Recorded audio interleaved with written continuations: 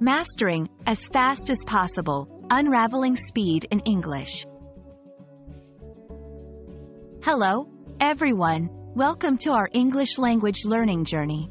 Today, we're going to explore a very common and useful phrase, as fast as possible.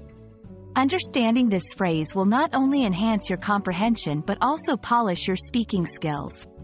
So, let's dive in and unlock the full potential of this expression together.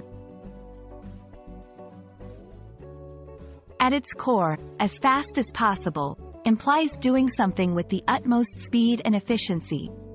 It's about reaching a goal or completing a task in the shortest amount of time without sacrificing quality. This phrase can be applied to various contexts, from everyday tasks to more complex projects. Let's break down the phrase. As, used here to introduce a comparison. Fast describes speed or quickness.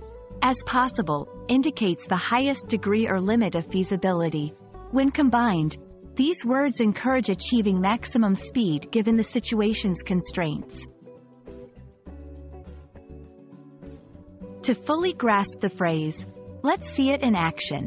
1. Please finish the report as fast as possible.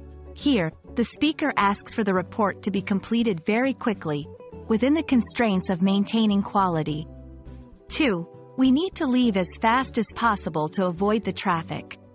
This suggests leaving immediately or very soon to prevent getting stuck in traffic. Noticing how the phrase modifies actions can help learners understand its application in real-life scenarios. While as fast as possible is quite clear, other phrases carry a similar meaning. As soon as possible, ASAP, often used in formal contexts, focusing more on time than speed.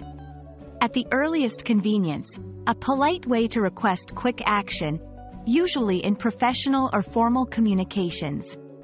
Understanding these variations allows for more nuanced expression and comprehension in different contexts.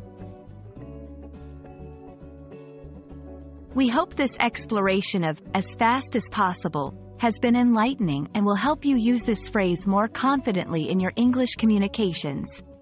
Remember, learning a language is about understanding the nuances that make it rich and expressive.